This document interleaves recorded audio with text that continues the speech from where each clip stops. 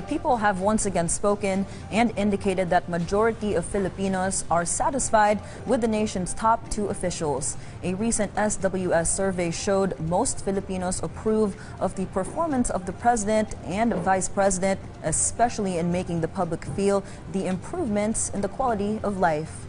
Mark Fatalco tells us more. Maribel is just one of the beneficiaries of the recent housing program of President Ferdinand R. Marcos Jr.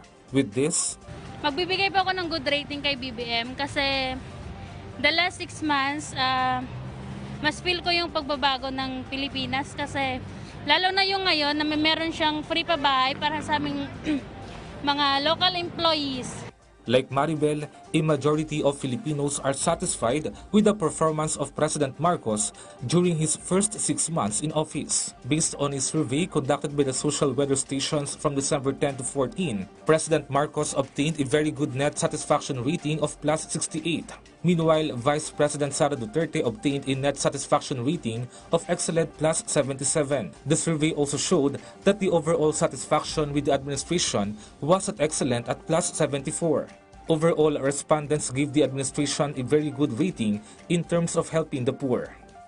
It stands at a plus 64 for helping the poor, plus 46 net in terms of campaigning against illegal drugs, net plus 12 in terms of fighting corruption, and net plus 1 in terms of fighting inflation. So in terms of SWS terminologies, that's excellent rating on the overall, very good on helping the poor, good on anti-illegal drugs campaign, moderate on fighting corruption, and neutral on fighting inflation.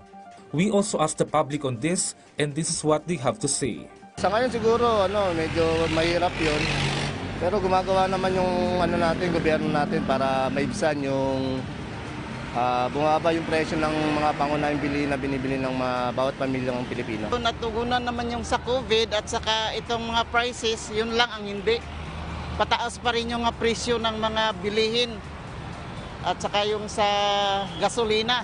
For political analyst Dr. Froilan Calilong, the president's high rating is proof that Filipinos see the president's efforts to address the country's challenges, especially inflation.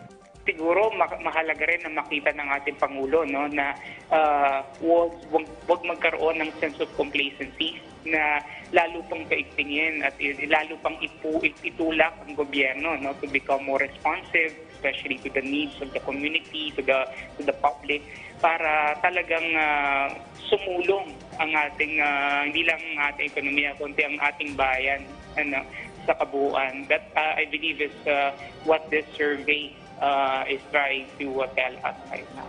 Mark Fetalco for The Nation.